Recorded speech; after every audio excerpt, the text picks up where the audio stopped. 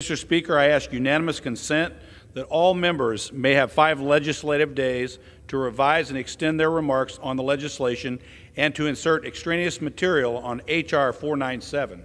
Without objection, the gentleman is recognized. Mr. Speaker, I yield myself as much time as I may consume.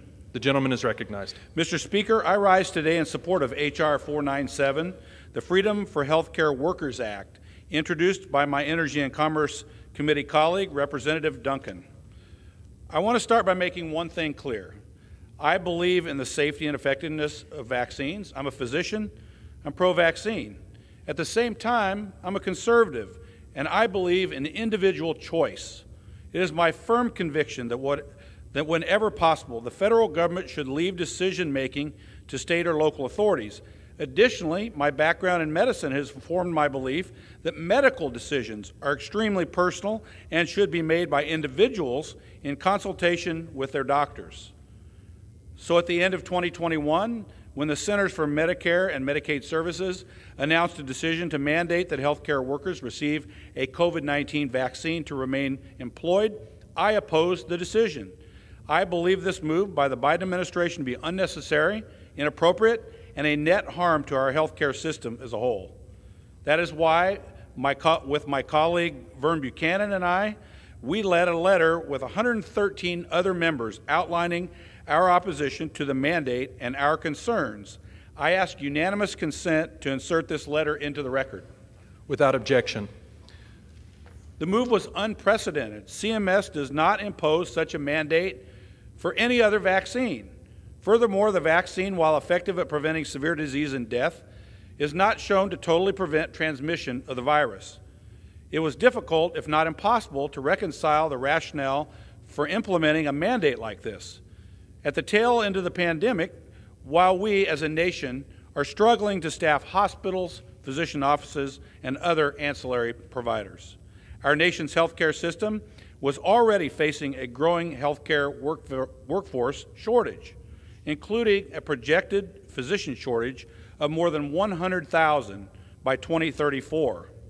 I was worried, and indeed we saw it play out, that implementing a federal vaccine mandate would only serve to exacerbate the problem.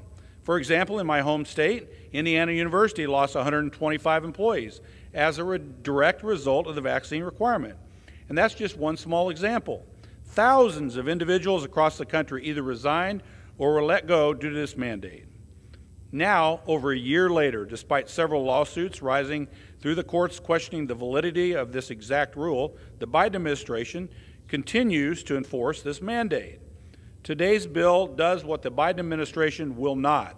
It ends the onerous mandate imposed by the federal government agency on the American people. It provides important autonomy to healthcare workers and critical relief to hospitals and other facilities who continue to face staff shortages. My Democratic colleagues will say that this mandate was worth it, that repealing it will hurt healthcare workers or patients they serve. I haven't seen any data to suggest that. What we do know is that 95% of Americans have either been vaccinated or had COVID-19. We know the vaccine no longer totally prevents transmission of COVID-19. CMS's vaccine mandate won't end with a public health emergency on May 11th, or sooner if the previous bill that we just debated goes into law. It will go on indefinitely unless the administration rescinds it or Congress takes action. Given that the administration threatened to veto this legislation, it doesn't seem like they plan to reverse course. So Congress must step in. We're not taking away anyone's ability to get vaccinated. Healthcare workers can and should protect themselves, including getting vaccinated if they choose. Nor are we taking away the ability of individual health systems to make decisions about what vaccinations they may require. For instance, many healthcare systems have required employees to get a flu shot for many years. The federal government simply shouldn't demand they do so. Federal bureaucrats in Washington, D.C. do not know the needs of Hoosiers in my district or many Americans across the country and must not be allowed to make medical decisions on their behalf. For all of these reasons, I urge my colleagues to support H.R. 497 here today. I reserve the balance of my time.